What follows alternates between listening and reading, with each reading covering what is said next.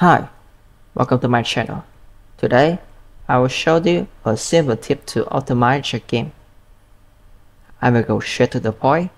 That is, disable the raycast target option right here in all the non-interactive UI elements. Why that? Let's find out. In this tutorial, I use the access code GUI Pro Kit Capture Game. I will give a link down in the description below. If you're interested in it, you can check it out. And for the sample scene, I have a lot of UI right here, stacked on each other. The reason for that is I'm gonna show you how significant as we gonna optimize our game if we had a lot of UI. Now, first, I will run the game. You see that everything's quite normal, but I will open the profiler to show you something. When I open the profiler, please make sure you enable the default file option right here. This will help us to investigate all our methods code to see how we can optimize our code. Now, let's run the game while we profile it.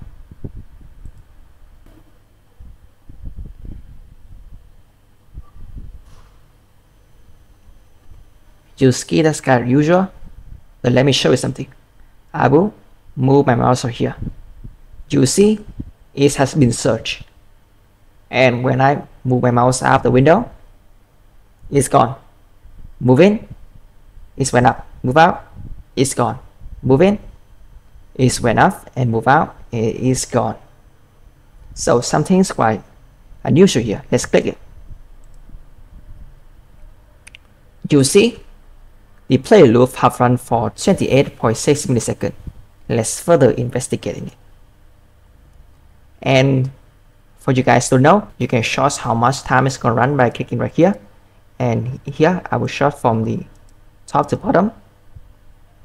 And what we're gonna notice is you're gonna click here, update the script run behavior update. You can click the arrow button right here. In behavior update, click it. Event system update, click it. Standalone input module process, click it.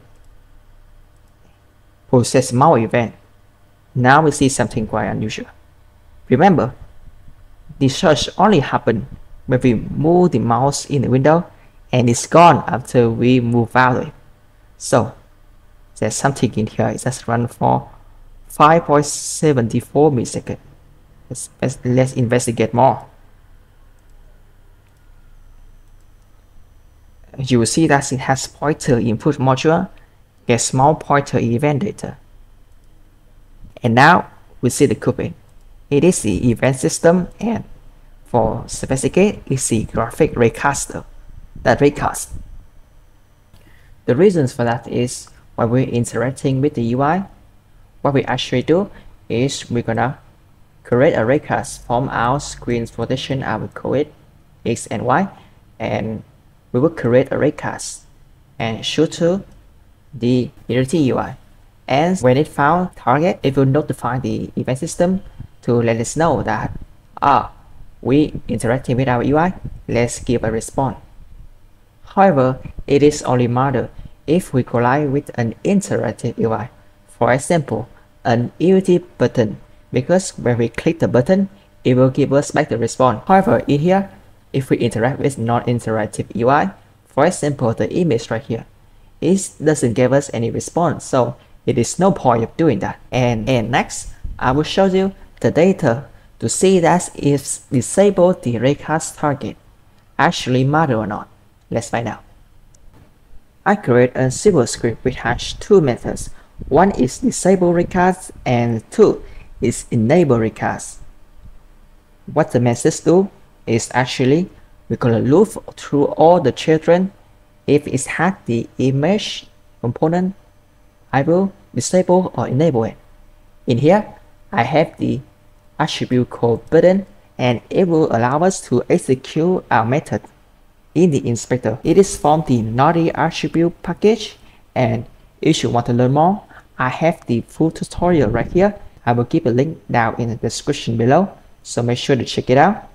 Now, let's see in the editor. In the panels, you will see that I have the optimized raycast script right here. and it has two buttons, disable raycast and enable raycast. First, let's check. In the background, you will see that I have the raycast targets enabled. When I click here, you will see that it's become disabled. Oh, that is still the same. So I don't have to manually go through all the children to click the button one by one. It's waste of time. Use this package, use naughty attribute. It's gonna help us saving the valuable time this weekend. Now I will open the profiler to see the major difference. Click Windows, Analysis and Profiler. Remember to enable the profile. Now let's play. You will see that when we let our raycast targets to be enabled, I will resize this a little bit. I will click here. You will see that something's quite searching here. Let's click it, and in player loop, you will find update script run behavior update. Click here, click here, click here, click here, and you will see process more events. This is where we click the screen. Let's further investigate. You will see that the event system raycast all take about 5.95 milliseconds. Now, how about we disable all the raycast target?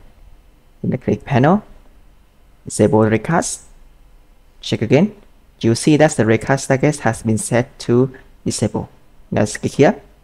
You see that it's still searching, but when you click it, it's now gone to 1.47 milliseconds. Remember, in the real games, especially in some when you have to interact a lot to your UI, or some idle games when you have to tap a lot to the screen, this will have a major impact on your game and reduce how things run.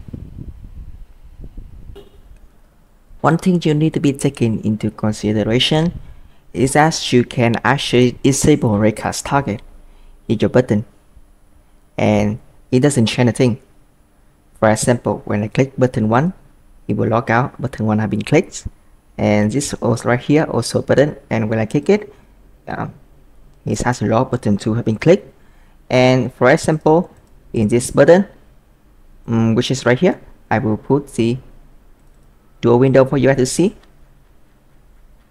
There you go, this is button, and I can just disable raycast target, and for example when I click it, everything will still be fine. However, in this thing, when I just disable raycast target and when I click it, nothing will happen. But when I enable it, the on-click message has been printed out.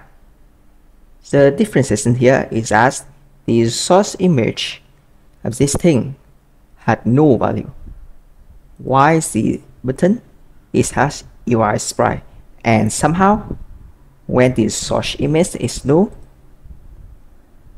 you can just disable raycast target and expect the on-click event between now.